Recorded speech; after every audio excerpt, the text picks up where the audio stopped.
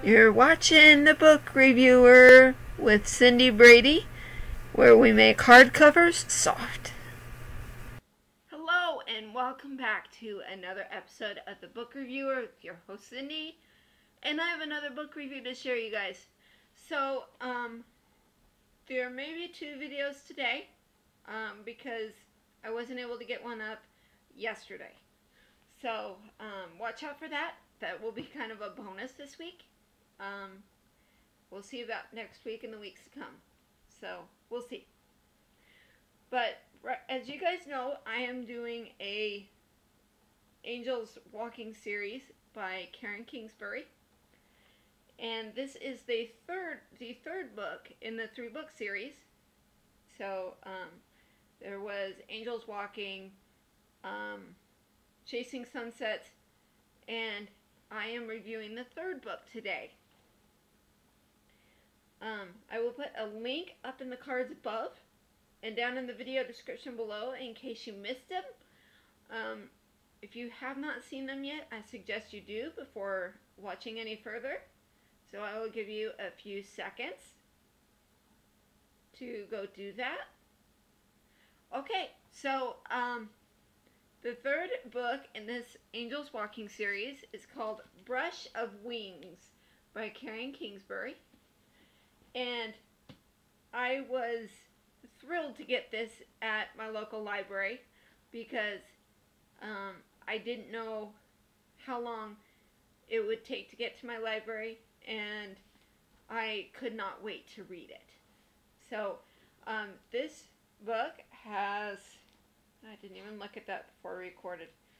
Okay, let's look here. It has, let me look. It has 326 pages, and it has 29 chapters. So, it is a book that will take a little bit to read.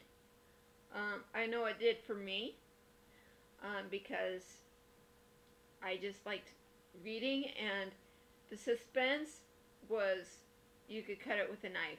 I was just like, okay, what's going to happen next? What's going to happen next? Okay, so here is what this book is about.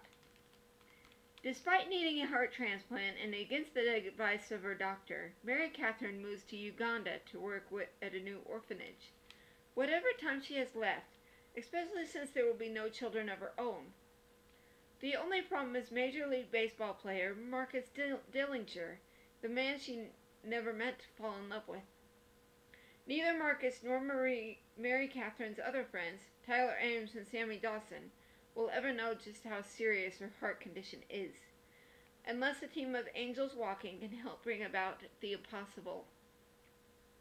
Through it all, Marcus is sure in the depths of his soul that something is wrong with Mary Catherine. After months of silence from her, a divinely timed letter leads him on a desperate life-or-death mission. Then, as Sammy and Tyler prepare to marry, the group receives shocking news that changes everyone's plans. At the same time, the angels in their midst are faced with a very real possibility. Not all missions succeed. So, this was, in my opinion, it was a Christian kind of romance, suspense. Not really a thriller because it's not a mystery or anything like that, but it does keep you on your toes. I am 99% sure that this does have a Kindle edition. So I will put that down in the description below. It will be an affiliate link. So if you guys go on that link and order the book, then you can help me out. Since this is the last book in the series, I will be doing a cumulative review of the series and of what I think of the author and things like that. Just like I've done with the Chronicles of Narnia series, the James Herriot series, and I will be finishing up probably next week the Mouse series from Beverly Cleary. So keep your eyes open for that. So Look for 2 videos today, and we will see you next week. As always, you guys, thanks for watching. Thanks for subscribing. Keep reading. Don't stop believing. And we will see you again soon. Goodbye. Oh, and by the way, I'm not really sure what kind of book reviews are going to be for next week. But it's going to be something book related if it's not a review. Alrighty. Thanks, guys. Bye.